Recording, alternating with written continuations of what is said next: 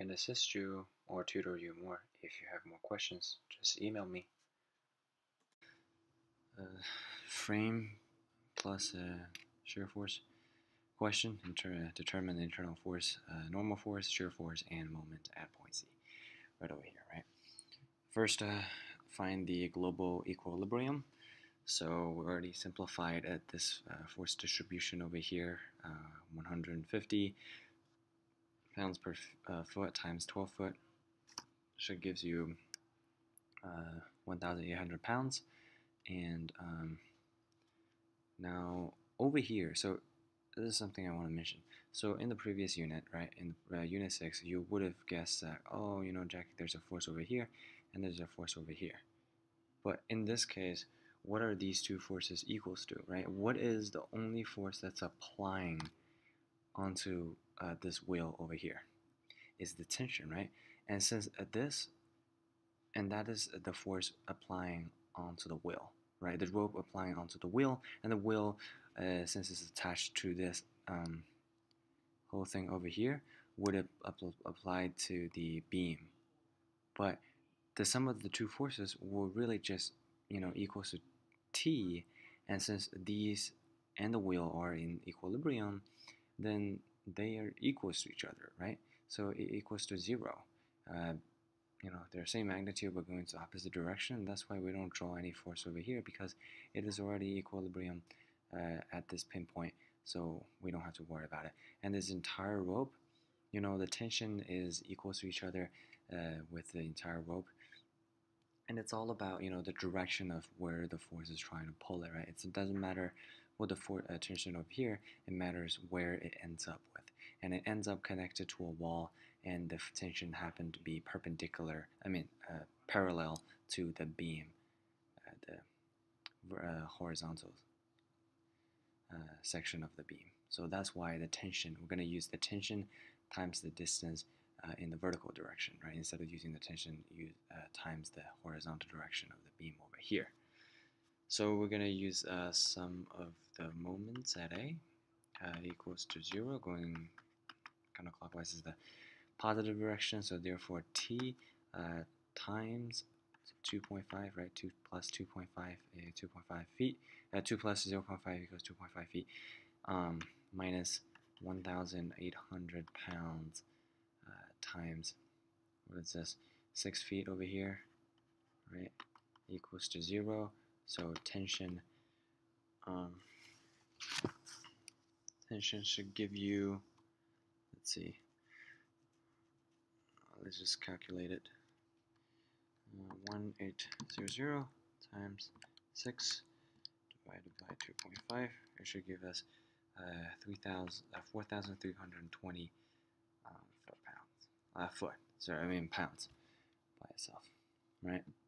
And now we can use this entire system using the sum of the forces in the x direction, going this is the positive, so AX is minus T equals to 0, AX equals to T, so AX should be 4,320 pounds as well,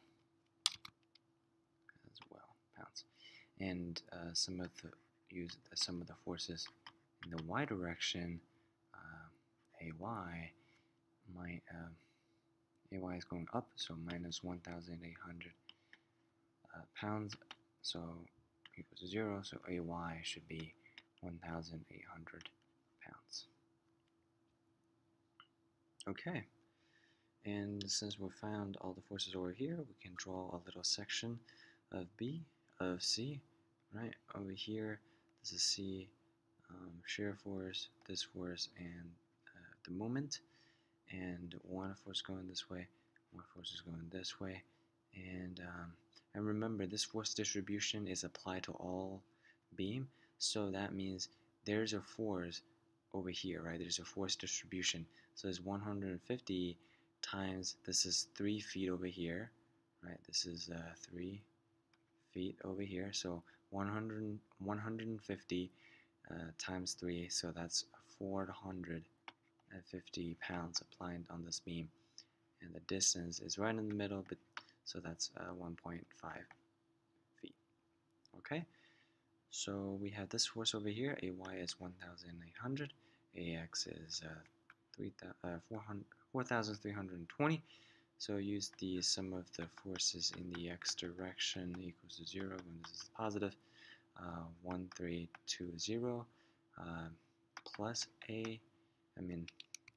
plus the normal force at C, so NC equals to 0, so NC should be negative 4,320 pounds, and simplify, right? I mean, not simplify, but round to 3 significant figures, so negative 4.32 kip.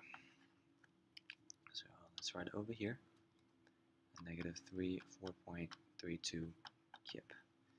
And then we can use the sum of the forces in the y direction. Can we do that? Yes, we can. Sum of the forces in the y direction equals to 0. Going up is the positive. Therefore, so this is 18 pounds going up minus the 450 pounds going over here. That should give us the shear force VC. So shear force should be 1,350 pounds. Round that to 3 sig figs, that would be 1.3. Wait, no, 1. Yeah, this is correct. 1.35 kip. Sorry, 1.35 kip. Right, so VC equals 1.35 kip over here, right? And finally, we can use the sum of the forces, sum of the moments. This is positive. Sum of the moments at C equals to 0. So that would be 1,800. This is going at this direction, so that's negative times 3 feet, and plus the 450 Newton. This is creating a counterclockwise, which is positive, times 1.5 feet, and this whole thing plus the MC, right, moments at C, and that should give us 0. That should give us 0. And plug everything into a calculator. I'm going to do that real quick. 1,800 times 3 feet minus 450. The result is 4,325. So MC should be, because yeah, you plug this into the other side and minus this, right? That's what I did. I said 1,800 minus the 450. So MC should give you 4,725. So round to 3 sig figs, it should be 4.73 kip times foot. And here we go, right? Let's write it over here. 4.73 kip times foot. Yeah, these questions, studying chapter 6 can really complicate your understanding on the beams, right? Unless asked to solve for structural analysis, just try to understand the concept and try to draw as less force as possible, right? Because the clearer the picture it is, the easier for you to finish the question. And again, I try to explain this over here. Tension is the only thing that's applying onto the wheel that's in the pin connection over there. So the wheel is applying to the force of T onto the pin, and the pin is connected to the beam, right? So it's really just tension applying the force to the beam. So why don't we care about the force over there, right? We don't, because it's already in equilibrium, it's already 0. We can just use the tension. And the tension, it doesn't matter where it started, it matters where it ends. And all rope has a unified tension force. So we use the tension force going to the horizontal direction over here, right? And that's it for this video. Thank you so much, and I'll see you in the future. Bye. If you have more questions, specific questions you would like me to do, please comment in the comment section down below.